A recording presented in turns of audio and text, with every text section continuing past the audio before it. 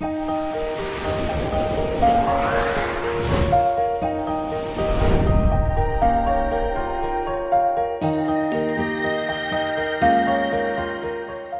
friends, welcome again to the tetrahedron chemistry classes.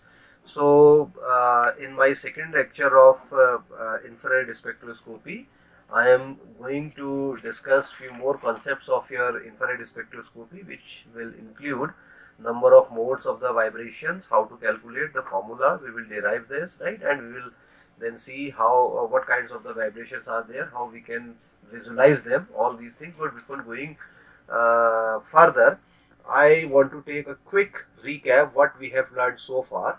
So I'm going back.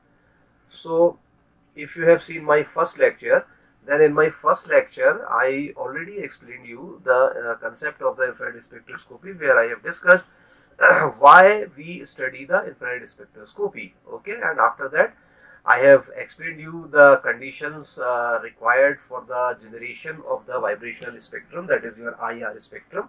Right, this I have already explained you, and then I have discussed the molecules, which kinds of the molecules would be IR active, which kinds are not. Okay, and after that I have discussed the simple harmonic oscillator model for diatomic molecules, and I have derived an equation, and using this your Schrodinger wave equation, I have derived not derived actually, I have quickly jumped to that equation, which is nothing but your potential energy for the vibration. Okay, so this equation actually I have already given you, and in today's class I am going to move further. So if you can recall, this was my equation, right? This is EV equals to nu bar, which is your wave number, V plus half in centimeter inverse.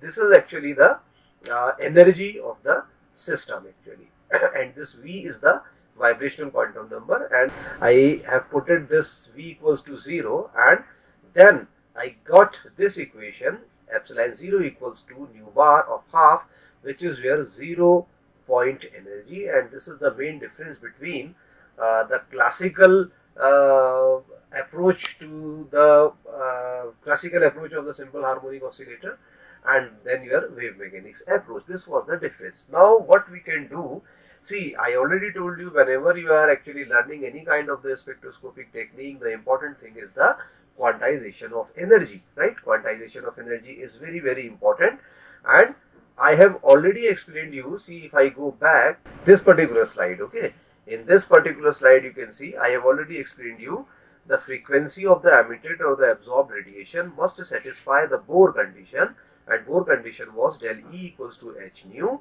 and you know we can easily convert this your nu into the nu bar. So I have converted this in delta E into the nu bar, right?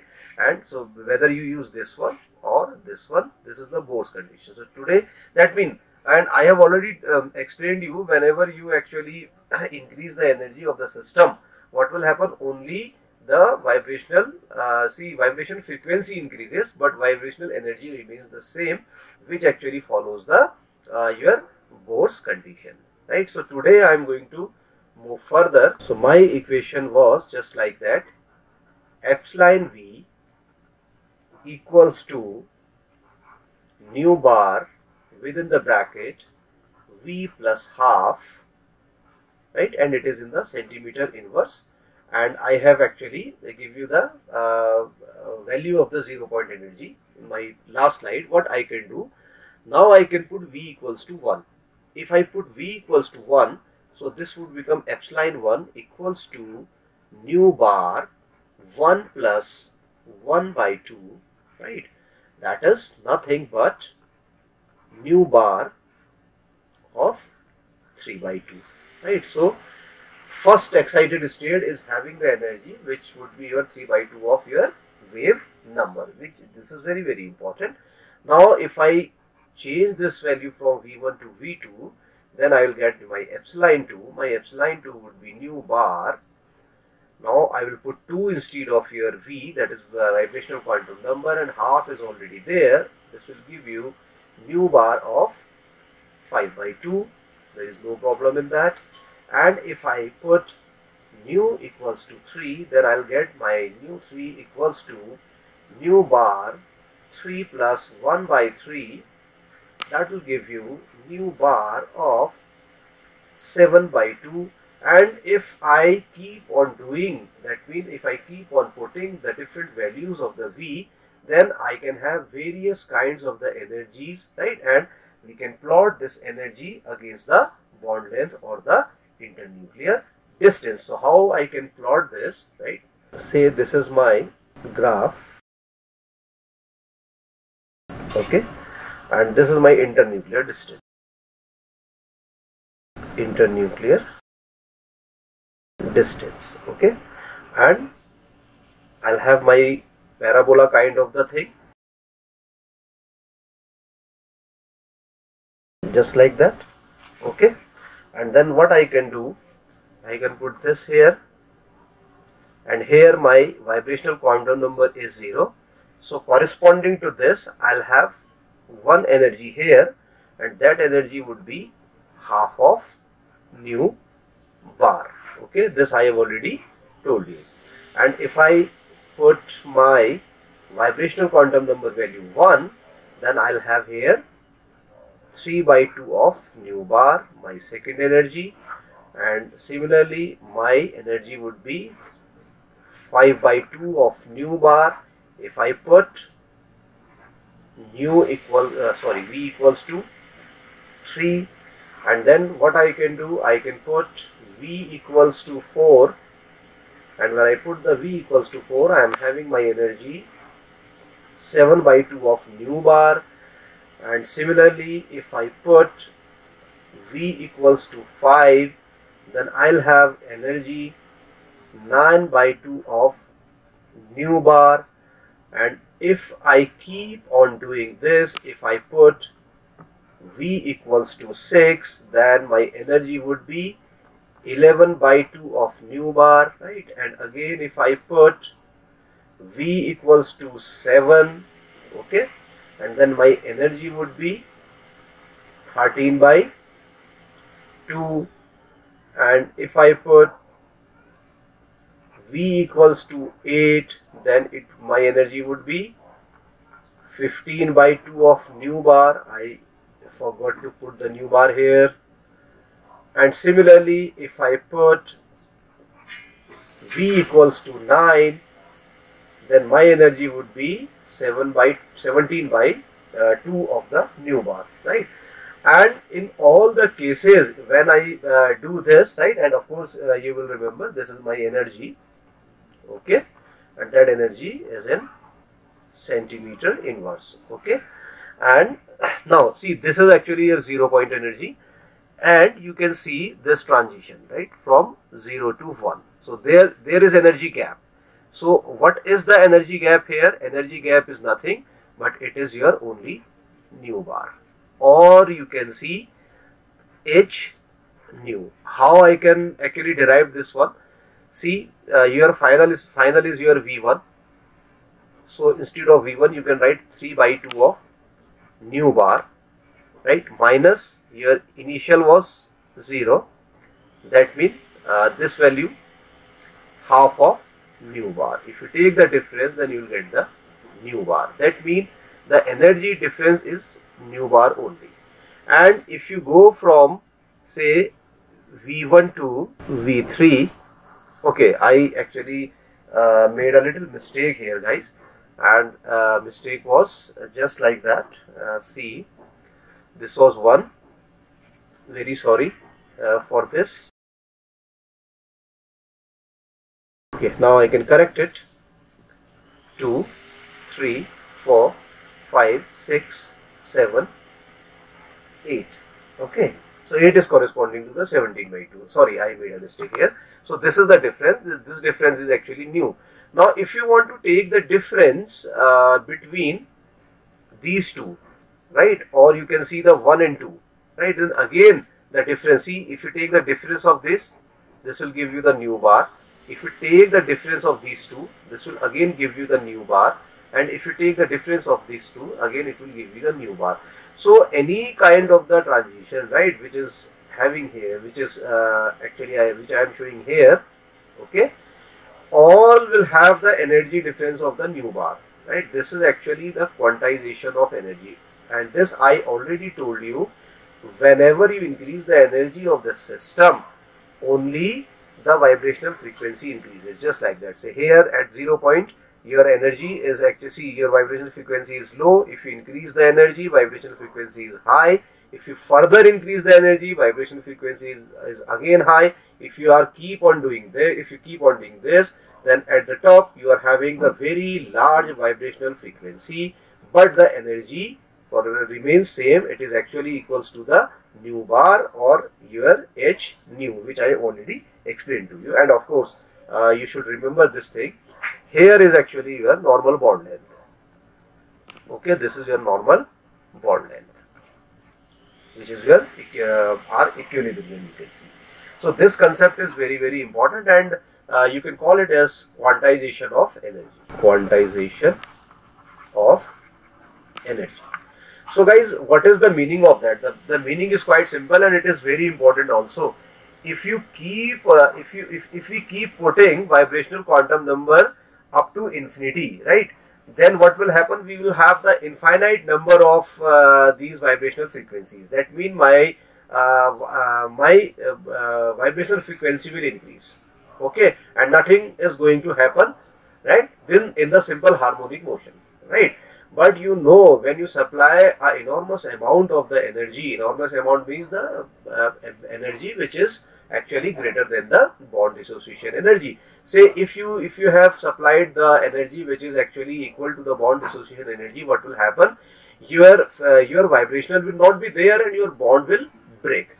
But this model of simple harmonic oscillator is not suggesting this. It is only simply saying that if you give the large energy, only the vibrational frequency will increase, and it is not saying that your molecule is going to break down.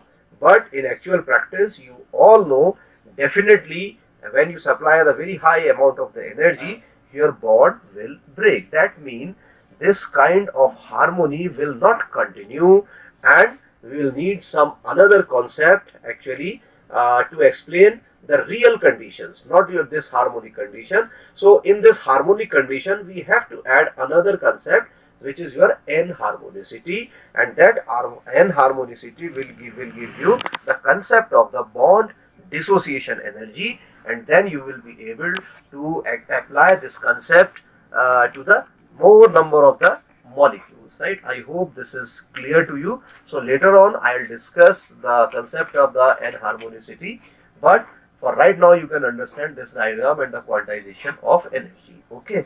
Now I am going to discuss next thing. So here you can see I am writing here modes of vibration. Modes of vibrations. That means whenever you are having any kind of the molecule, right, especially your organic molecule, right, it is vibrating. If you keep the molecule even at the absolute zero, right, even at the absolute zero, the molecule will have the sufficient amount of energy so that they can vibrate. So if you take the example of hypothetical example of this triatomic system, which is AX2, okay, and how many kinds of the vibrations would be there? So basically, whenever you have this AX2 kind of the thing, so you will have two kinds of the vibration, guys. Two kinds of the vibration you will have. So guys, you can see some noise you are actually listening every now and then, and this noise is basically the noise of the fan of the laptop. Okay, I am trying to avoid this, right, and I am trying to eliminate this, but it is not possible. So kindly adjust, please. So this first is your, say, stretching vibration. First is your stretching vibration. I can write like that. And then you are having your bending vibration. Then you are having your bending vibrations. Okay. See, what is the meaning of the stretching vibrations? Say for example, you are having atom 1 and you are having atom 2, and you are stretching this spring. So what will happen? The bond length will increase. Okay. And what you can do? Squeeze the bond also. You can compress the bond also. So bond length decreases. So in stretching vibrations, only bond length changes. Bond length changes, right? And say if you are having the system say this is AX2 kind of the system, because bending vibration is not possible for the diatomic molecule. So but actually representation is not possible, right? So this is X, this is X, right? And what will happen when this molecule will bend like that, right? So what will happen? This is A and this is say X and X. So this bond angle actually changes. So in the bending vibrations, bond angle changes. Bond angle changes. And in the textbook you can find the bond axis also, right? Instead of your bond angle, the book actually generally write the bond axis. So whatever change is there, whether your stretching is changing, that means the bond length is changing, or your bond ending is angle is changing. In both the cases, dipole moment of the molecule changes. And when the dipole moment of the molecule changes, your molecule is IR active. Okay. So how many kinds of the vibrations are there? So I can give you another insight for this. Say first is your asymmetric stretch, and then your symmetric stretch. So here what I can do, I can write my symmetric stretch. Symmetric, not double M, very sorry. So I am writing symmetric stretch here. Here I am writing asymmetric or anti-symmetric. Okay, and you can call it as anti-symmetric also. Anti-symmetric stretch. I am taking the same example. So what can happen? Say this is my atom A. Okay, and this is connected with the X, and again this is connected with the X. Okay, so right now you can understand in that manner only, and just after a few minutes after the completion of this particular slide, I'll show you the cartoon model which would be more helpful to visualize the things. So whenever I am saying my vibration, my stretch is the symmetric, what will happen? Both the AX bond will go in the same direction, just like that, in the same direction. So you can see here both the arrow, this AX bond length, it is increasing, and this AX bond length, it is also increasing, right? But it is since it is vibrating, so this increasing bond length is always not there, and after that your bond length will decrease also, and this can come here, this can come here. But you can see here both the bonds actually simultaneously either stretching or either compressing. Okay, so this is your symmetric stretch. So in the textbook you can find this actually, right? And sometimes you can put the plus sign and plus sign over there also, right? So you can see in a few minutes later you will see how we can actually visualize the things with the help of the cartoon diagram. Now if you go for the asymmetric stretch, now this is my A, okay, and this is my X, this is my another X, okay. Now since this is the asymmetric stretch, so what is going to happen here? This bond length will increase and this bond length will decrease, okay. And you can go for the vice versa, this will decrease or this will increase. So in that case, this is asymmetric stretch. Why it is asymmetric stretch? Because one bond length is increasing, at the same time another bond length is decreasing. If the first one is increasing, then second one will decrease. If first one is decreasing, then the second one will increase. So this is your asymmetric vibration, and you see the bond length is actually changing in that case. Okay, so this bond length actually is affected in case of the stretching vibrations. Now I can go for the bending vibrations. So my bending vibrations are again of the two kinds. So first I am writing here in plane bending vibration. I am writing in plane bending vibration, and here I can write out of plane bending vibration. So I am writing out of plane. And again you can see my in plane bending vibration can be of two types. What they are actually? First say is scissoring. Scissoring, that means, see, you all have used scissor actually, right? So the movement of the arms of the scissor actually is similar to the in plane bending vibration, right? And then you are having the rocking vibration. You can take the example of the rocking chair. So what is happening in that case? Okay, my scissoring vibration is just like that. Say for example, I am having my atom A here, and this is my X, and this is my X, and this was my A. So since it is in plane bending, you know, when you actually when you move, when you have your scissor, right, and if you move the arms of the scissor, so both the arms will coming simultaneously together, and they can go away from the from each other. So this is in plane bending vibration, and in that case, your what will happen? Your this bond angle will change. So in the scissoring, you can see here, if I use arrow for this one, arm of the one arm of the scissor, this is second arm of the scissor, they are coming closer, right? And not coming closer. See, first time they can come closer. If you move in the other direction, so simultaneously they can go away from each other. But all these things you can see here, they are happening in the same plane. When they are happening in the same plane, so it's a scissoring vibration, which is in plane bending vibration. Okay. Now you can go for the rocking vibration. How we can take the example of the rocking vibration? Say this is my A, this is my X, and this is my another X. So I have written just like that. Okay. So what will happen in the rocking chair? If you move your rocking chair, then both of your hands will go in the same direction, either on the right hand side, if you are moving on the right hand side, or on the left hand side, if you are moving on the left hand side. Okay. So this is your rocking vibrations, and later you will see with the help of the models also. Now you can go for the out of plane bending vibration. So for out of plane bending vibration, I am using my next page because this page is not having that much of a space. So out of plane, I can write OOP, out of plane bending vibrations. Okay, and these out of plane bending vibrations are again of two kinds. Say first is your twisting. You know the twisting dance form, that word is taken from there only. And then your waking vibration, which is nothing but the movement of the dog's tail. Say this is your A, this is your X, and this is your another X. This is X, this is X, this is A. And since it is out of plane, that means with respect to the plane of the board on which I am writing right now. So what will happen? This can actually come up, this can go down.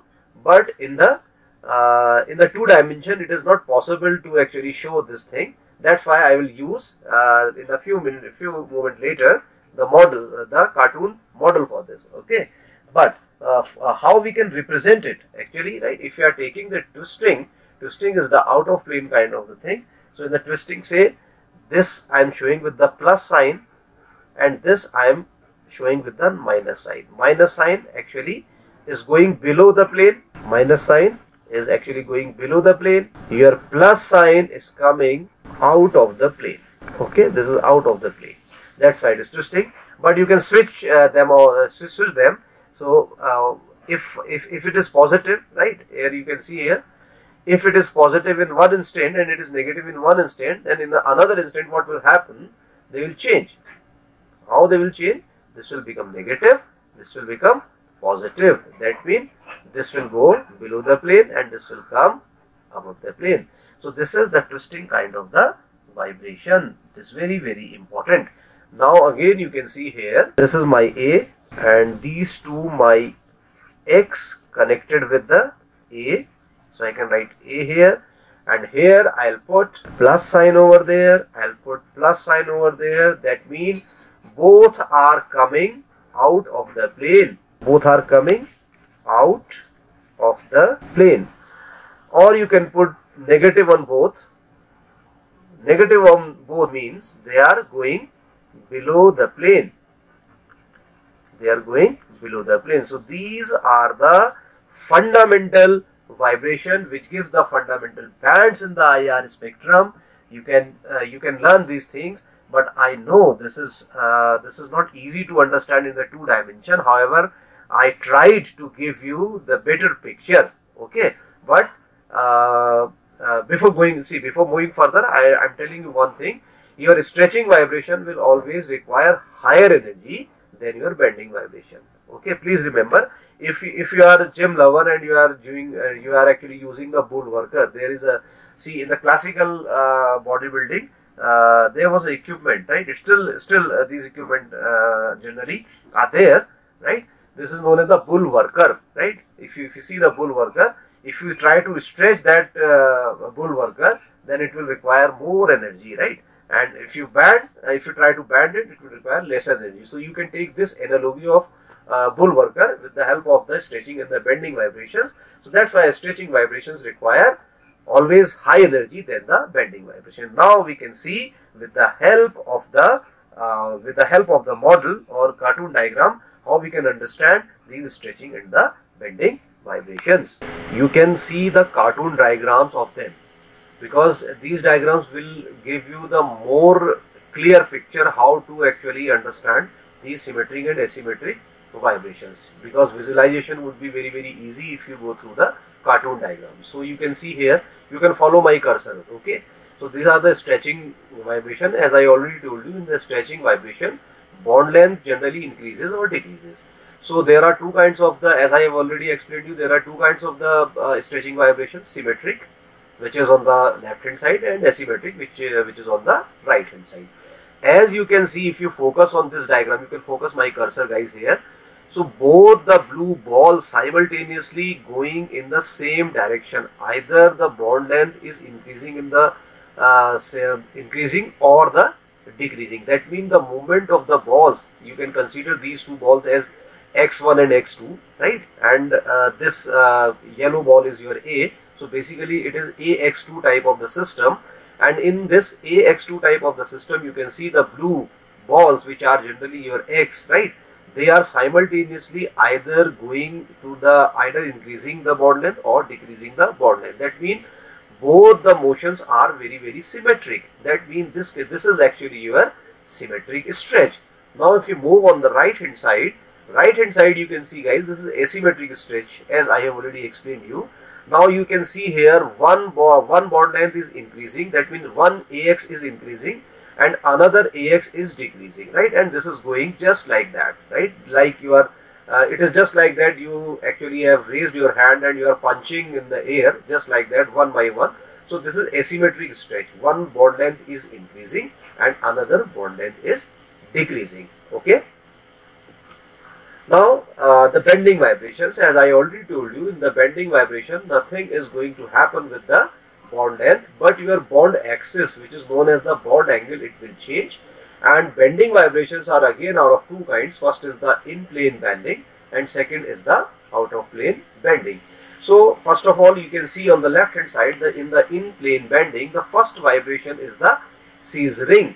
See, you all guys actually are familiar with the scissor, right? If when you actually cut the paper or you cut the cloth, you use the scissor, and when you actually move the both arms of the scissor, they actually simultaneously go back or come together. So basically it is in plane bending, and you can see here in the cartoon diagram, both the X, they are coming together to each other actually, and they are going away from each other, and it is just the motion of the arms of the scissor, and it is happening in one plane, right? It is happening in the one plane. As you can see, both are in the your one plane. You can consider this plane as any plane.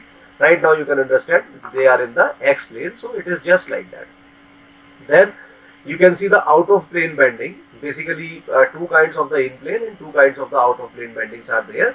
So first in plane bending is the scissoring, and out of plane bending is your twisting. See, twisting is what? It is out of plane bending.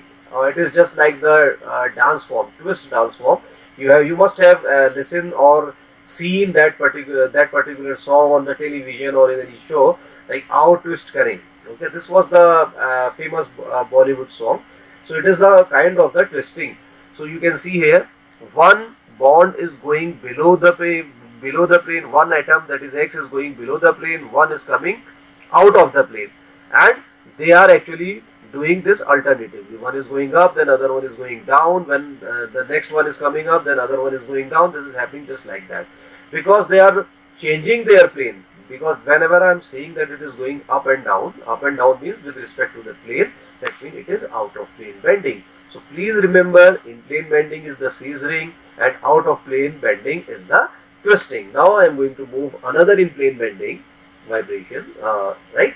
So this is another, you can see the dance form. This is in plane bending. Rocking is again your in plane bending, and again you can see, you must have seen the rocking chair. When you sit on the rocking chair and you try to revolve your chair or rock your chair, so both your arms will go in the one direction. If you are moving that chair in the, say, left hand side, so both your right hand and left hand will move in the left hand direction. And when you move your chair on the right hand side, then both your hands, left and right, they will move in the right hand direction. And this is exactly happening in that case. You can see here, both the balls are going toward left side on the one hand, and you can see then they are coming back on the right hand side. So it is a kind of the rocking chair. And after that, you left with the wagging vibration or the wedging vibration. It is just the example of the out of plane bending vibration. It is just like the see if you have a dog in your home, right, your pet dog in your home, and when after actually spending your whole day outside your home, when you come back to your home, then your dog will be very, very happy and it will wag its tail. So basically this wagging vibration is the motion of the dog's tail. So both the atoms are coming out of the plane simultaneously or going below the plane simultaneously. This is the wagging vibration. Now to summarize, your in plane bending are of two kinds. First is scissoring, second is rocking. Out of plane bending is again of two kinds, right? First is your you can go back, right? First is your twisting and second is your wagging vibrations. And I already told you, bending vibration requires lesser energy than the stretching vibration. That means if your CH bending is there, carbon hydrogen bending CH carbon hydrogen stretching is there, and it is say roughly taking 2900 centimeter inverse of wave number, right? It is giving the band at this position. Then its bending vibration will give you the absorption band roughly half of this 2900, that is somewhere around 1450 centimeter inverse. So I hope this visualization through the cartoon diagrams of your various kinds of the stretching and bending would be more beneficial. See why I have actually shown you these diagrams, because in the examination you will not have this facility of showing or drawing the cartoon diagram with the help of the pen and the paper, right? So you should remember that plus and minus sign notation, as I have already explained you in my previous slides, or instead of the plus minus sign, sometimes books use arrows, right? All these things. So I hope this is clear to you. Now I am moving to give you another very important concept of IR spectroscopy, which is nothing but the fundamental vibrational degrees of freedom, calculation of fundamental degrees of vibration of freedom. Now I am going to discuss the mechanism of the interaction between the vibrating molecules. Now since you have already learned a lot of things about the vibrations, so now you can imagine if your molecule is there and you shine IR light onto this particular molecule, so it will vibrate, right? It can vibrate, right? And vibrate can be your asymmetric, your symmetric, or your bending, whatever. Okay. Now, how actually the generation of the IR spectrum takes place? How we can generate the IR spectrum? We can see here. See, during the vibration of the molecule, any kind of the vibration, guys, please, please remember, it could be your bending, it could be your stretching vibrations. During the vibration of the molecule, if there occurs a change in the dipole moment, definitely your IR active molecules are those molecules which will have either permanent dipole moment, or if they are not having the permanent dipole moment, some of their vibrations, right? Whether your asymmetric stretch or your bending vibration, they can generate the dipole moment, they can induce the dipole moment, right? So during the vibration of a molecule, if there occurs a change of in the dipole moment, it will lead to the generation of an oscillating electric field. So that dipole moment, right, since it is taking place, so this will generate the oscillating electric field. So for the chemistry people, this is enough to learn that whenever your dipole moment is changing during the vibration, it will generate the oscillating electric field. Now you are shining the IR light, you are throwing the IR light onto the sample. What will happen?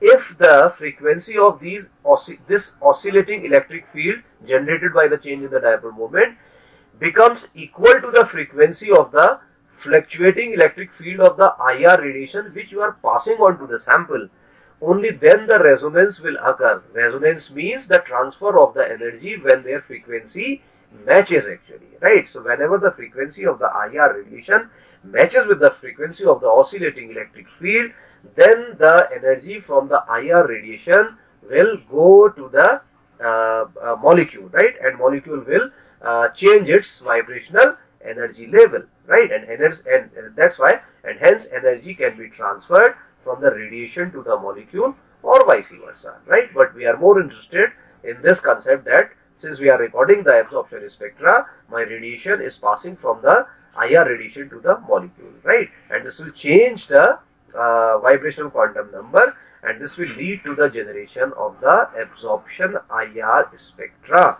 right? And since I am not actually saying that my molecule is falling back, so I am not interested in the emission spectra, but we may have the emission spectra also. So this is the mechanism of resonance in the vibrational spectroscopy. I hope this is clear to you, right? And see, all these vibrations basically are the fundamental vibrations, right? And basically they are the harmonically allowed transitions, okay? But sometimes you may have the hot bands and say your overtones, your combination band, your difference band, right? We will see later on the concept of these, right? But right now I am moving further. Derivation of number of vibrational degrees of freedom. Guys, this is very, very important. In your textbook you will find only the formula, but you don't know the concept actually. Generally, if you are beginner and you are learning, you have recently started learning the IR spectroscopy or the various concepts, then it would be very, very important for you to understand the things actually. So guys, in the background you can see the lots of the noise because I am shooting this video or this video lecture in my home, so lots of noise are there. Please be aware of this, okay? So please adjust this, okay? Now, how we can derive this? So for example, first of all, I am saying that my molecules, if my molecule, right? Molecule could be diatomic, molecule could be triatomic, right? So molecules containing, right? I can write molecules containing atoms. My molecule is having, say, atom N. I am using the capital N. It could be 2, it could be 3, it could be 4, anything, okay? And then how many kinds of the degrees of freedom would be there for any atom? Please remember, right? This is very, very important. So I am writing degrees of freedom of an atom. So there are total 3 degrees of freedom for the atoms, right? What are the names? First is the translational degrees of freedom, and second you may have your rotational degrees of freedom, and after rotational degrees of freedom you may have your vibrational degrees of freedom. Vibrational degrees of freedom. So there are 3 kinds of the degrees of freedom for the atom. Translation motion means your molecule is simply moving in one direction, right? It could move in the x direction, it could move in the y direction, or it could move in the z direction. So total translational degrees of freedom are basically 3. See, this 3 is basically the total degrees of freedom for translational, vibrational and rotational. And translation motions can be of 3 types. It can move in the x coordinate, it can move in the y coordinate, it can move in the z coordinate. And on the same ground, your rotational degrees of freedom could be 3 also, right? But out of these 3 rotational degrees of freedom, only 2 are important. Why 2 are important? See, first of all, what I can do, I can write my rotational degrees of freedom here. Rotational degrees of freedom of an atom. They are 3 actually. But out of 3, only 2 are important. 2 are important. This point is very, very important. Why the third one is not important?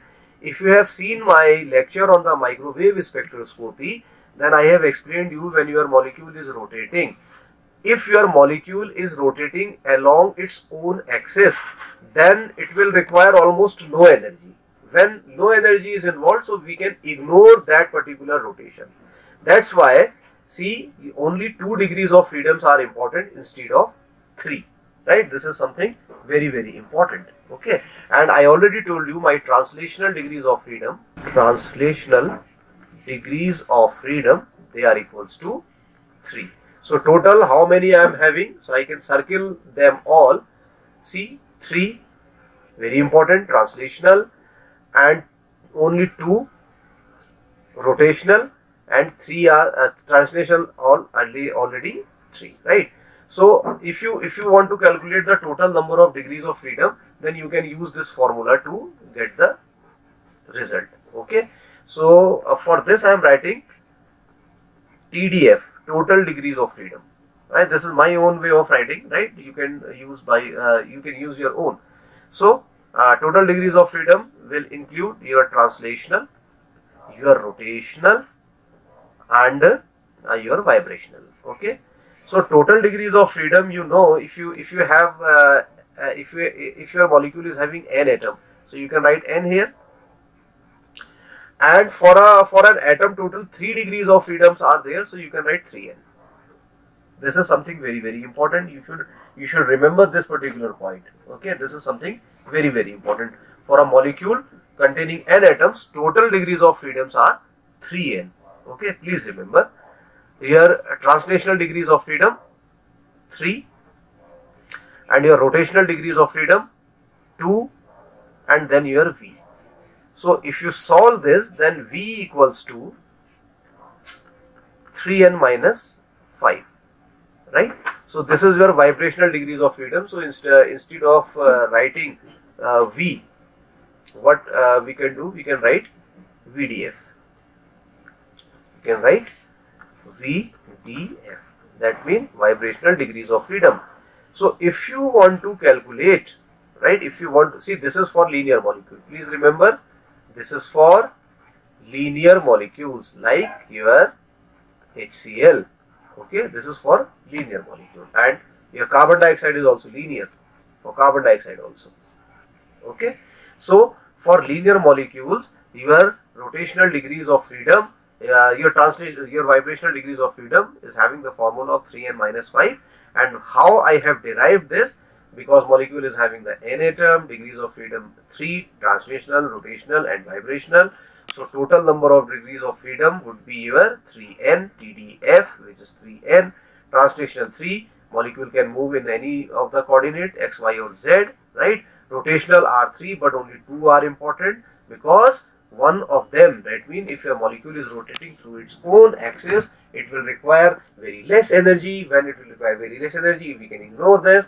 So total rotational degrees of freedom 2, and translational are 3. So, and total degrees of freedom equals to the sum of translational, rotational, and the vibrational. So translational 3, rotational 2, V, you are getting this one for linear molecule.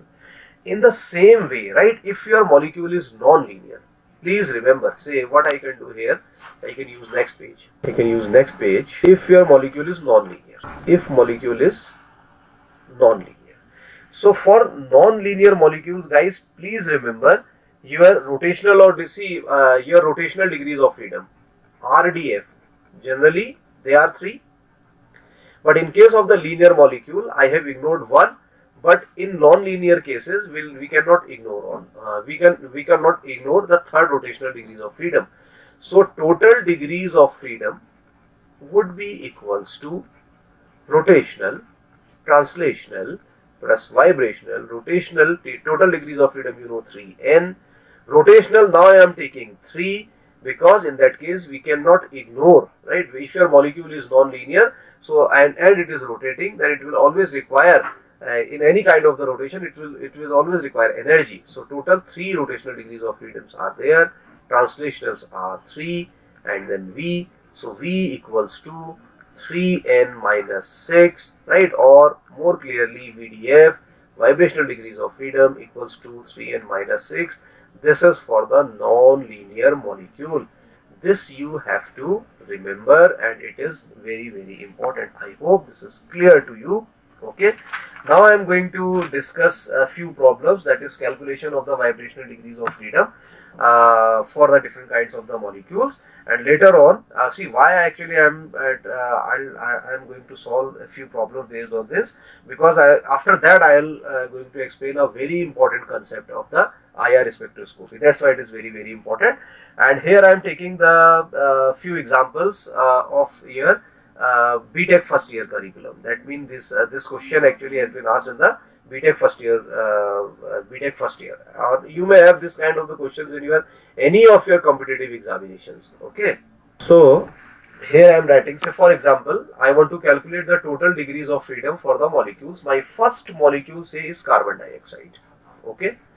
I know my carbon dioxide is the linear molecule, you know. This is oxygen, this is double bond carbon, this is double bond oxygen, and you know, though it is this carbon dioxide is not active, not IR active, but its asymmetric stage or the bending vibration can induce the dipole moment, and that fluctuating dipole moment will give you the IR spectrum. That means it is IR active. And since it is the linear molecule and I want to calculate the number of vibrational degrees of freedom for this one, you know the formula VDF, vibrational degrees of freedom, that is equals to 3n minus 5. Okay, 3 is there and it is having atom 1, atom 2 and atom 3. Total 3 atoms are there. So 3 into 3 minus 5, that will give you the 4. 4 fundamental modes of the vibrations would be there for the carbon dioxide molecule. And by inspecting or by analyzing the IR spectrum of carbon dioxide, you can assign which one is symmetric, which one is a stretching vibration, which one is the bending vibration, right? You can easily analyze all these things, and later I will discuss all these things in the detail when I'll explain the interpretation of the IR spectra in my subsequent lectures. Okay, so this problem actually has been asked in your UTU examination 2023 UTU examination, Uttarakhand Technical University examination. Okay, now my second problem is I am having sulfur dioxide. Okay, my sulfur dioxide, guys, it is very, very important. This thing is very, very important. See, this is CO2 and this is your SO2. If you apply the same concept, that means if you apply the same formula, if you use the same formula to calculate the vibrational degrees of freedom for sulfur dioxide, then you will end up with the wrong answer, right? Why? Because you need to know the structure of the sulfur dioxide. So in the Whisper theory, in my one of the lecture of the Whisper theory way back, say one year back or the 2 year back, I have explained you this thing. Sulfur dioxide is having the bent structure, lone pair is there, and this is sulfur dioxide, right? If you have followed my lecture on the Whisper, if you haven't followed my lecture on the Whisper theory, you can type in the search bar of the YouTube Whisper theory by tetrahedron chemistry classes, then you will get the result and you will learn the things from there. And the bond angle 109 degree here actually, right? And this will change. Okay, and for this bond length was, I think it was 1.43 angstrom, I hope, just like that. Okay, however, this bond length and bond angle are not very important for you, but you should remember this is V-shaped structure. What kind of the structure it is? It is V-shaped structure, just like water. And this question is also asked in the UTU examination in the 2023.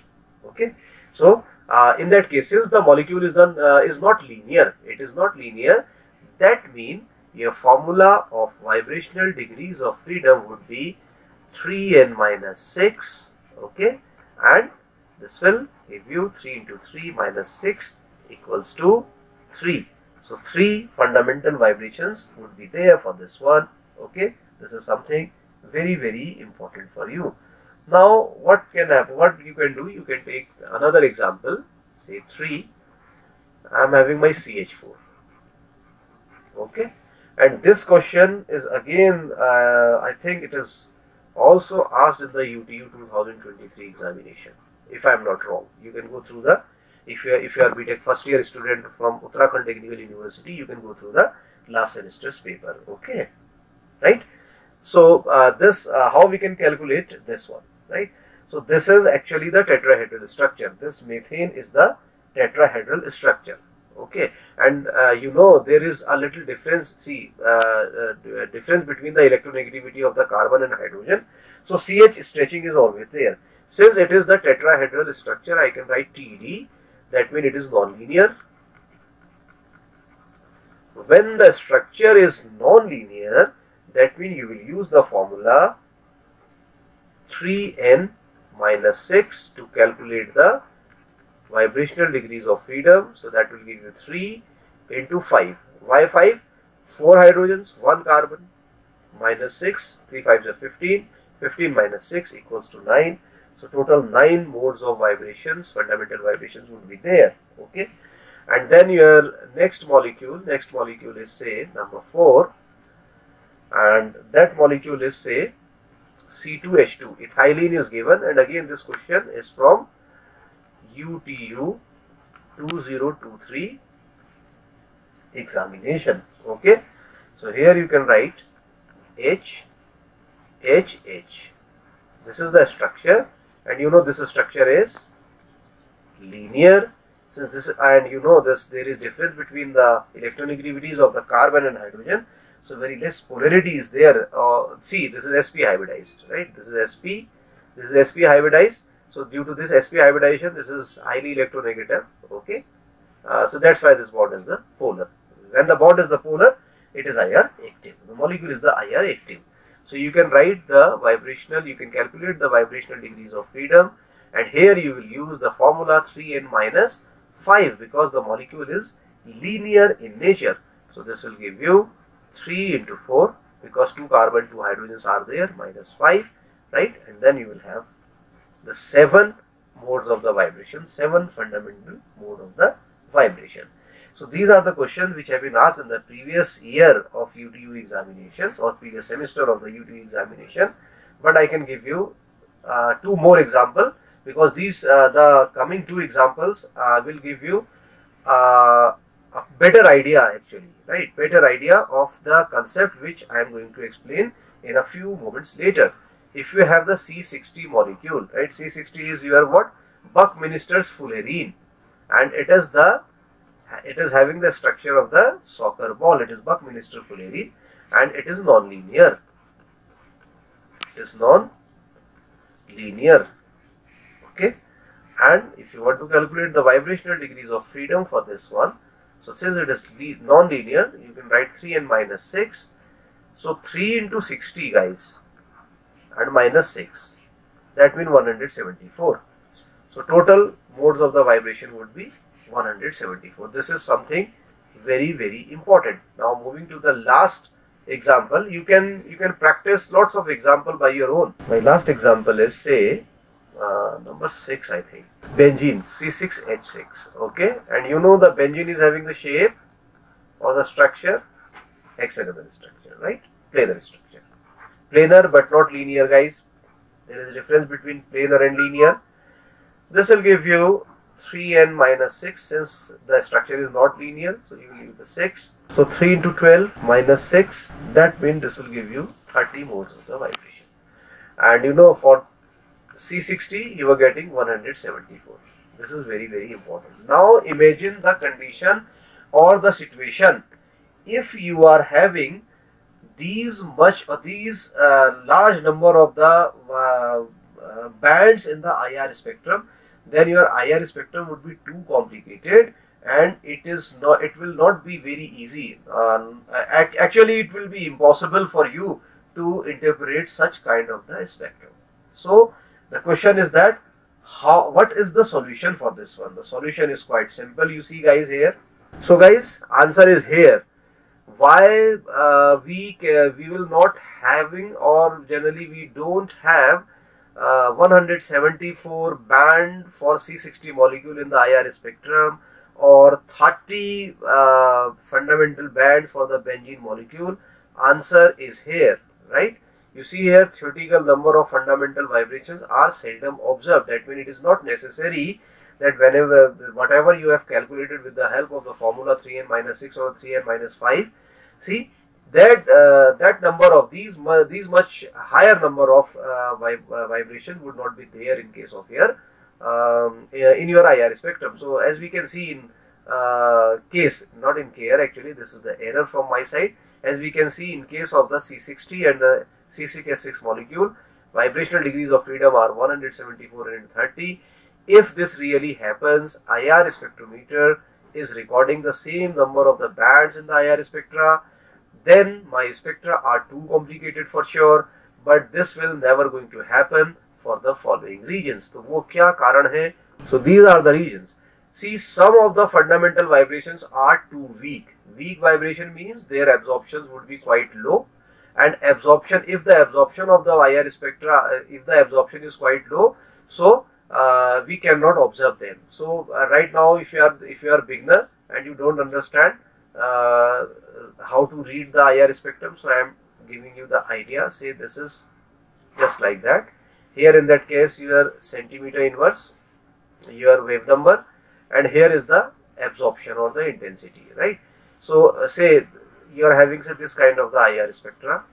This is your strong absorption, and this is also your strong absorption. But if you see this one, this is weak absorption, and this one is also weak absorption. Okay, so don't worry if you don't know this, don't know these things. So right now you can understand only these things. Later on, when I'll discuss the interpretation of the IR spectra, then I'll explain actually why the some bonds are actually why some absorption bands are very strong, why some are few are weak. I'll discuss all these things, but right now you can understand this one, right? Because I have plotted the absorptions in that case. Okay, so if your fundamental vibration is too weak, right? So what is going to happen in that case? They may not be detected in the IR spectrum. When they are not detected in the IR spectrum, obviously the number would be low in that case. Say for example, if for C60 molecule, for your C6H6 molecules, you are expecting to have the 30, but out of 30, say 4 are weak, very weak. So what you left with only 26. Okay, and second thing, what can happen? Certain fundamental vibration falls outside the region under investigation. See, if you have followed my lecture properly, you know I have given you the detail. The range of the middle IR region is here from 4000 to 667 centimeter inverse. If your vibration is somewhere around 680 centimeter inverse, or say 4100 centimeter inverse, so this area is not under investigation, and if your fundamental vibration falling outside this region, they cannot be detected. So for example, from 34 were weak, then you will get only 26, and out of this 4, say for example, this is just for example, okay, 5 are outside the region, outside the IR region. So you left with 21, and after that there are the degenerate vibration. Degenerate vibration means vibrations having the same energy. That means same energy means same wave number. Same wave number. Say for example, one is just like the red one, and another one is also following just like that. So if they are on the same side, they are giving on the same side, that means they are overlapping. So they are 2, but you will count them 1. So degenerate vibrations are overlapping vibrations, and if they are the overlapping, say suppose 2 are overlapping, so you left with the 21 minus 2, now you left with the 19. Okay, and after that, required change in the dipole moment may not be achieved.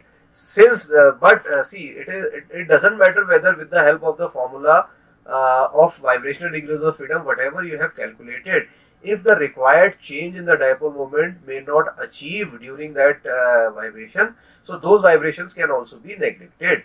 Okay, that's why the total number of fundamental vibrations which you generally calculate for the non-linear kinds of the molecules, bigger molecules, they don't actually appear in the IR spectrum due to these 4 regions. Okay, So, okay, and if you are watching the video for the first time, you are understanding the things completely, okay, then please subscribe the Tetrahedron Chemistry Classes channel, do share with your friends, right, and don't forget to like the video.